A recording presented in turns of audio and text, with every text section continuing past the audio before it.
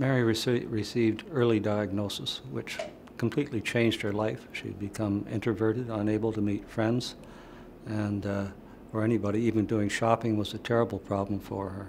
But with early diagnosis, she got medication that completely changed her life, got her back on track and able to function. She's enjoying life again for the past 5 years, and she couldn't even come out of the house for some time prior to getting the medication from the doctors.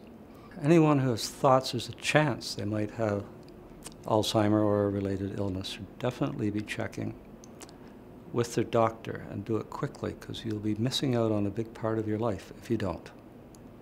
When presented with different medications to take, you have to persevere.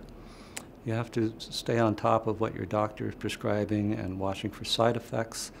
In the end, you might have gone through 3 to 5 different drugs to get one that works for you without too much side effect.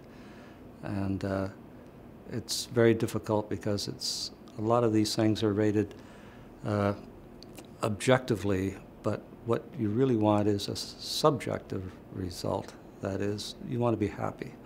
Okay? And it's difficult. You really have to persevere with the right medication to get to where you want to be. Probably one of the first things when you get a diagnosis is to check with your local Alzheimer's Society and use all the resources that they can provide and steer you towards. For example, in my wife's case, it got her involved with socializing, and it also, she realized that they were trying to get people to do brain exercise, and that meant getting online in her case and doing games, different flash games on the computer. When we went to see the Alzheimer's Society at in our hometown, my wife was steered towards a group of people with Alzheimer's who met regularly, and it helped her greatly, getting the support and understanding and seeing that she wasn't alone in her suffering.